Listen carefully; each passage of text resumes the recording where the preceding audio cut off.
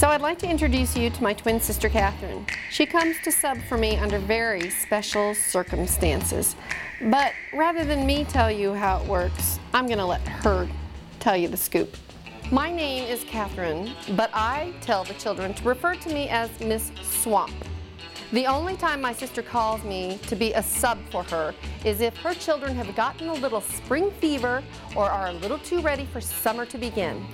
And unlike some people I know, I don't give rewards. You should do as you are supposed to do without being rewarded for it. When I have to come sub, I am not a happy teacher.